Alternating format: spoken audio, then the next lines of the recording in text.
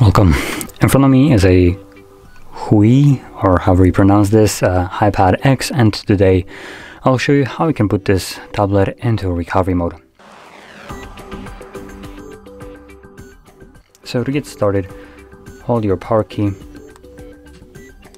select power off, and once the tablet turns off, you want to hold power key and volume up at the same time.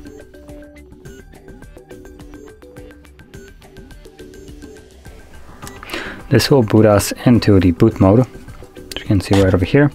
And using only volume up, you want to navigate through these three options in order to have the first option selected, which is recovery mode, and then press volume down to confirm it. Now next thing you'll see is an Android logo with no command. Any moment. There we go. So once you see this, hold power key and press volume up once.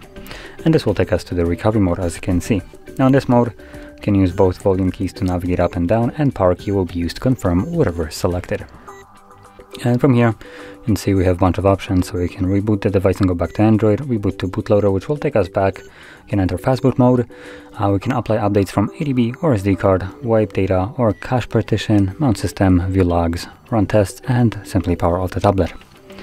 Now, that's basically all we have in here, so I'm going to leave this mode by selecting or sticking with the selected already reboot system now, confirm it, and this will now take me back to Android.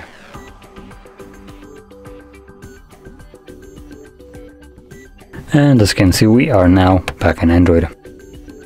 So, if you found this very helpful, don't forget to hit like, subscribe, and thanks for watching.